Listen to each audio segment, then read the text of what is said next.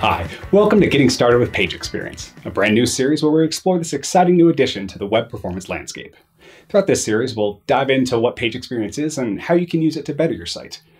Page Experience is a new input to Google search ranking that will come into effect later this year.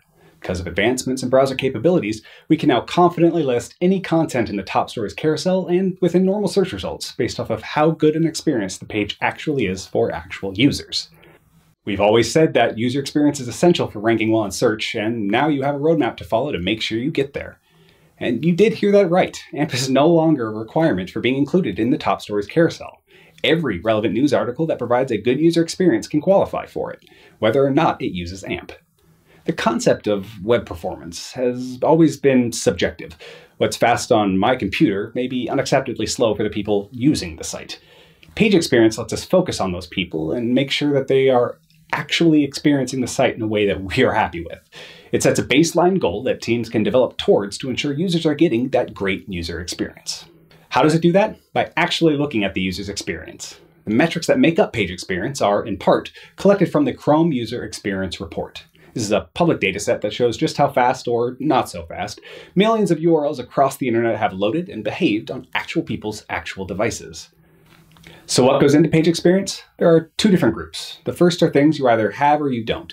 These are things like mobile friendliness, HTTPS, safe browsing, and no intrusive interstitials. The second group are metrics that grade your page based off of what your real users' experiences are on their actual devices. These metrics are called Core Web Vitals.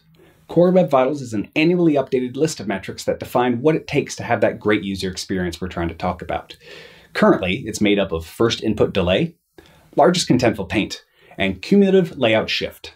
In the coming episodes, we're going to deep dive into each and every one of those and take a close look at issues you may be having on your site, and even some potential fixes. In the meantime, you can find out more about Page Experience and Core Web Vitals at the links below. If you're anything like me, you have a bottomless development backlog of to-dos. Why should you care about yet another one? Well, I'm so glad you asked. Page Experience is all about making sure your users are getting what they want in the best possible way. It gives you a custom report from your real users exposing actual ways that you can improve. Since Page Experience is all about what the user is actually experiencing, it isn't something that applies to your entire website. Every user uses the site differently. Instead, every single URL gets looked at individually. To see what I mean, you can check out the Search Console for your website. You may need to sign up if you haven't already, but once you have, you can click on the Page Experience report to see just how you're doing.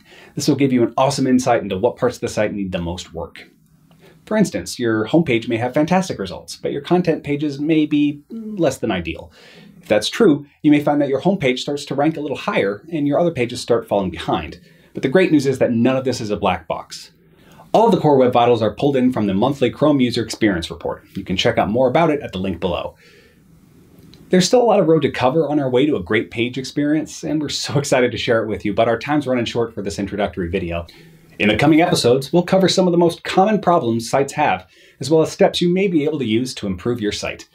So make sure to subscribe to get notified of future episodes where we'll be diving into each part of Page Experience. See you there.